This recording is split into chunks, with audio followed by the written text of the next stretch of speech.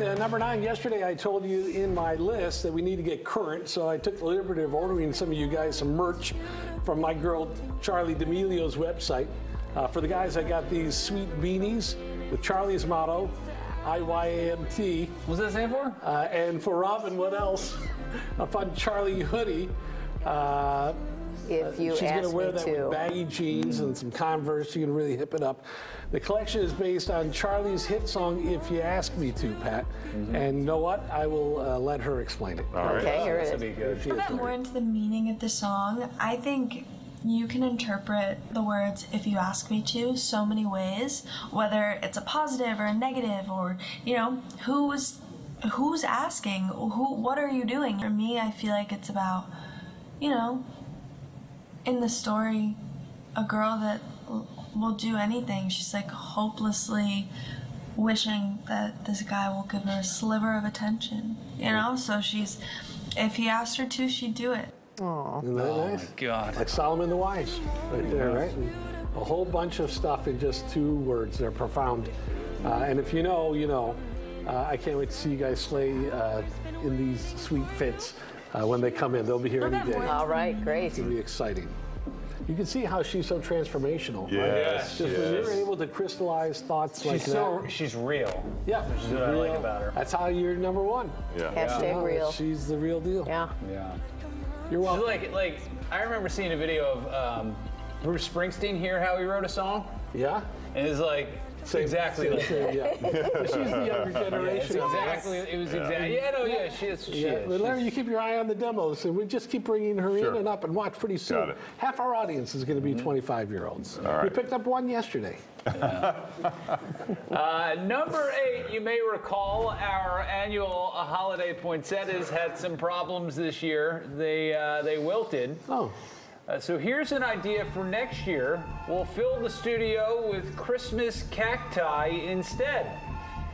They're named Christmas cactus for a reason. They only bloom close to the holiday in early winter. Oh. They thrive in a humid climate. Wow. And if you've ever been to our newsroom during the winter, it's like a sauna in there. Is it really? I thought it was cold in there. Yeah. Depends if you're by a window. Or not. Yeah. Oh, yeah, you're by the window. You can keep them in there all year long and water them about twice a week. And here's a fun fact. I love facts, but fun facts are even better. They have Easter and Thanksgiving cacti. What? Yeah. Both of them sprout close to their namesake holidays. That's tricky because, Easter, that's a moving target, right? Like that can be in March, can be in Yeah, it April. could be in so April. But generally around Good the for same them time. for timing that out. Yeah. That's not easy. I can't get, my schedule figured out here. They're blooming right on time. Yeah, That's yeah. a fun fact, Pat. Well, assuming the cactus are Christian, I think we're projecting a That, little you're bit. right about that. I mean, Didn't some of even them may think be about that, Buddhist. We don't know. Larry. Yeah. That's a great understanding. All right, number 7. Here are some great headlines we came across while scrolling on our phones. These are real headlines from The Atlantic. What squirrels taught me about life after divorce. Here's one about a European soccer match. Red cards handed out in the Barca Atletico game for hair pulling and squeezing of the pee-pee. Well. My kind of headline. Yeah. And this one, woman who tattooed eyeballs purple and blue losing eyesight. Oh, no. Oh my Oh, gosh. that's sad. Yeah. Oh, gosh. Anyone surprised? Oh boy. Yeah. Number 6, check out this video shared by Chinese media on Twitter. Chinese astronaut Deng Qingming playing ping pong in space. The ball always returns to his paddle, but he's not hitting it against anything. Look at this. Yeah. What was that? That's a bit of a mystery. How does it keep bouncing back to him? Some scientists have a theory that the ball is attached to a long tether, and that's how it's able to come back to him. And notice how it's hovering. That could also be an indication that it's attached to something. It's all fun and games until they beat us to the moon again. Yeah. Yep. All right, number 5. The praying mantis is a big insect that mostly eats bees and wasps, but every now and then, not often, but every now and then, the praying mantis will try to take down a hummingbird at a feeder. Oh, no. And that is what is happening here in a video shot by Michael Lewinsky. In a few seconds, we'll show a photo of what it looks like when the mantis succeeds in getting the hummingbird. Here we go. If you don't like that sort of thing, look away. Why does it fly away? Watch, it's hungry. just watch. Scientists are a little bit confused. What? Oh, boy, That's the end result? that's graphic. Oh, it's a different one. Yeah. Scientists are a little confused about why they would do We're this. showing that. Since they could never eat the whole bird. That's That's great, though. This is like science class. Yeah. If you're in science, you can take today off if you watch that. Yeah. In school. I think that helps lower intestines. That's fun stuff, right? Yeah.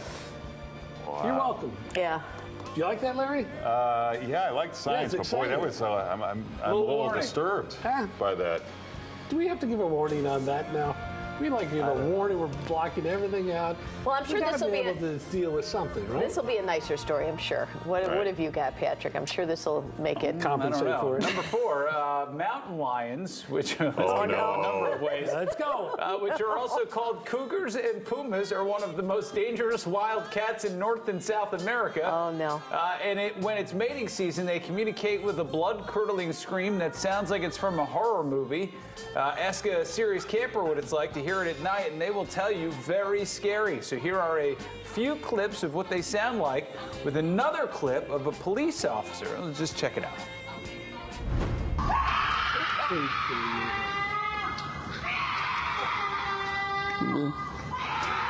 What? Wow.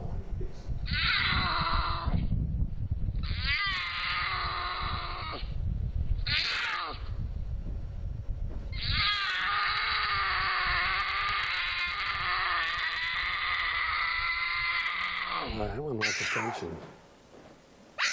Oh my gosh. Jeez. Oh no.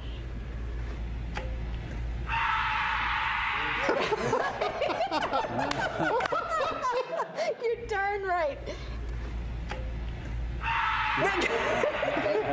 I'm going back to the car. Yeah. But he's trying to look cool about it.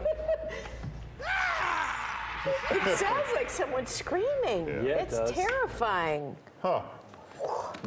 Wow. Number 3, courtesy of Time Magazine, there are 100 maids, butlers, chefs, florists, and ushers who are part of the full-time staff at the White House. So whenever someone new starts working there, these employees are often the ones who show them the ropes. Even most incoming first families don't know that there are 6 floors in the White House. When they first arrived, First Lady Michelle Obama reminded her own staff that they were now on the turf of the White House staff and to be polite. Mrs. Obama also asked them to close up a wall in Molly's room to give her more privacy. She didn't know that would require approval. President Obama wanted one of those shower heads that had the waterfall from overhead. That didn't require approval. Mrs. Clinton woke up one night to care for a sick Chelsea. She went into a kitchen that she had created on the 2nd floor and started making eggs. A butler interrupted and said he would bring an omelet to Chelsea. But Mrs. Clinton just wanted to care for her sick daughter as she had before. George H.W. Bush and the staff were so fond of each other that the president cried when it was time to say goodbye. And before they left for the Capitol swearing-in ceremony on the final day, Barbara Bush raced through all the rooms to hug each butler privately. Wow. All right, number 2, here are just a few commercials from AT&T in the early 90s that some people believe predicted the future. The commercials came out in 1993. Have you ever borrowed a book from thousands of miles away, across the country, without stopping for directions, or sent someone a fax? From the beach, you will. And the company that'll bring it to you, AT&T. Have you ever paid a toll without slowing down? Bought concert tickets from a cash machine? Wow, look at that.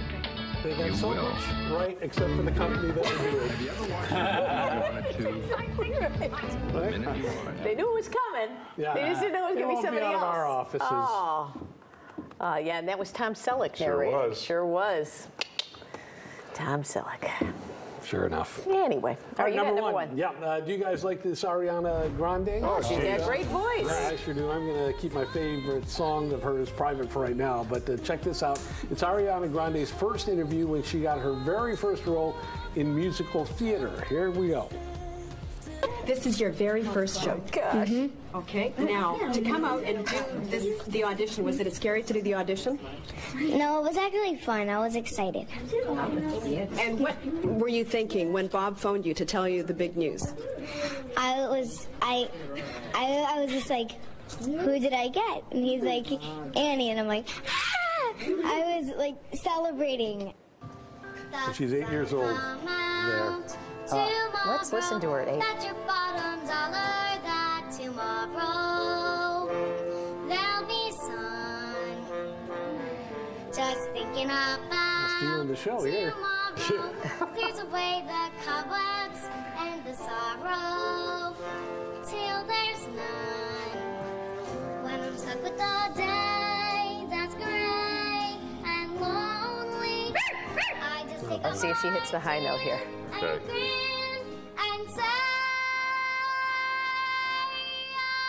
Wow. the sun will come Good out. for her. Pretty good. That was in Yeah, a that's theater in So you South gotta Florida, Yeah. age 8. Man, you're doing it for the love if you're playing that dog, huh? I was the back end of Rudolph the Red-Nosed Reindeer for many years. Hey, there's no small parts. No. That's what they say, And right? that's a lie. But that is what they say. Wow, that was great. All right, that was a lot of fun. There's a 9 and That's your 9. 9, yep.